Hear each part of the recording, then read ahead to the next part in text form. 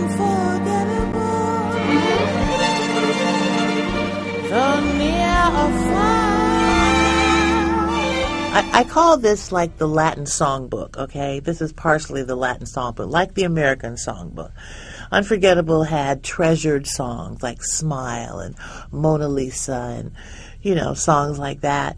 And the Latin songbook has similar type of traditional classic songs that families were, brought up their kids listening to and the same kind of thing. So we really stuck very close. Rudy Perez, my producer, and I wanted to stick very close to songs that we knew were classics and that people would kind of remember right away. Acércate más y más y más, pero mucho más. There's 3 songs that I've recorded in Spanish, and 3 of those songs were also recorded by my dad. But my favorite one was always this song called Acércate Más.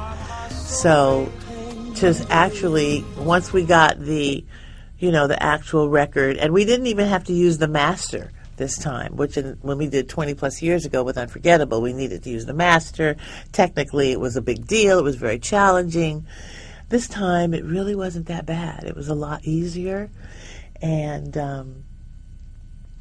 singing with that is just, I can't totally describe the experience. It's just really great. It's really fun.